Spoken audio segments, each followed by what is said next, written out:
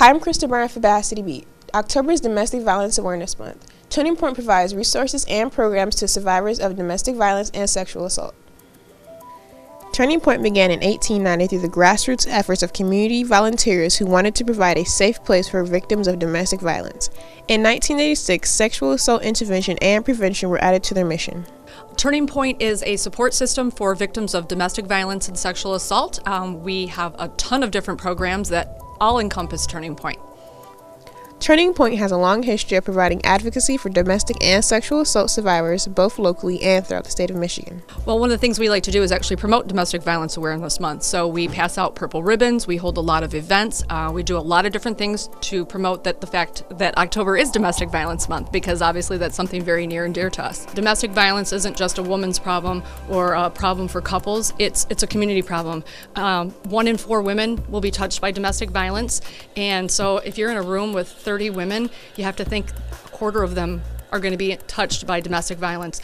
And I think that's really important to let people know that it's very prevalent, it's very underreported, there's something they can do about it, and that they need to get involved. Turning Point's philosophy is to serve the community by educating about the dynamics of domestic violence and sexual assault.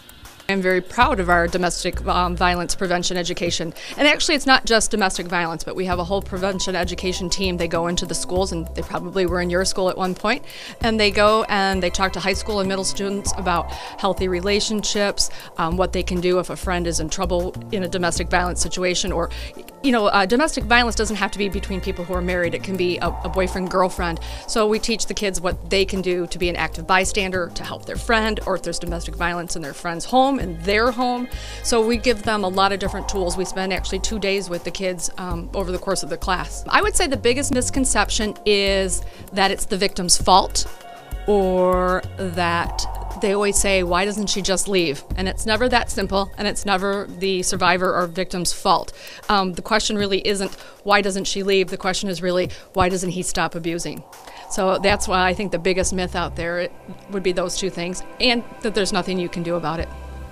Turning Point recognizes the importance of empowering people. They work to end violence by providing counseling, support, advocacy, and a safe haven. So if somebody is having issues with domestic violence, the first thing I would say was call our crisis line, and that number is 586-463-6990. Crisis line will be able to give you resources.